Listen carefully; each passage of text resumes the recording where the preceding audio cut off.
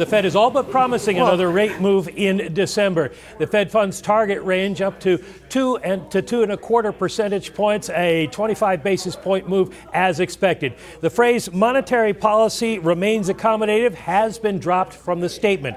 And now 12 of 16 committee members say there will be another rate move by the end of the year. That's 3/4 of them, probably December, because November doesn't have a press conference.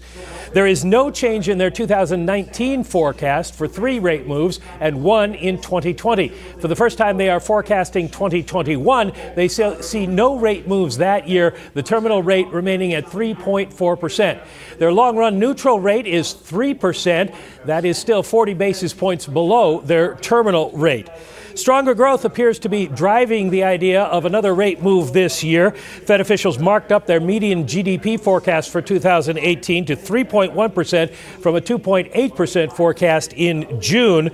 Their assessment is exactly the same as in August: a strengthening job market, strong economic activity, and strong household and business spending. But there is no mention of tax cuts or trade policy in the statement. The growth forecast for next year does fall back a little bit to 2.5%. That's still a tenth higher than in June, and it falls to 2% in 2020.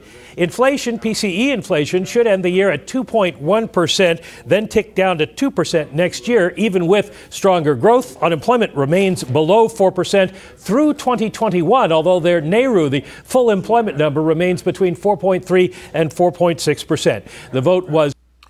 So this is interesting because I do believe that the crypto prices are going to remain kind of stagnant, and it's going to be unfortunate because this rate hike in the future, as interest rates go up, the cost of debt will go up, and a lot of these stocks and bonds will lose a lot of value as the rates will go up, because the cost of debt will go up and the value of the bonds at lower rates will go down. So I do see then a lot of money leaving.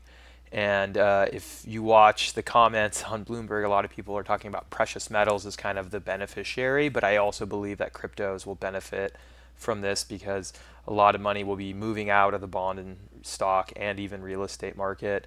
And a lot of people will go in probably cash positions, but another hedge against that would be crypto assets. So let's see what happens, but I do think the future of crypto looks good, but short term, I believe we're going to be in a bear market for a while until these rates start to actually take effect and that the global debt bubble starts to burst. But let me know your thoughts on this, and I will talk to you soon.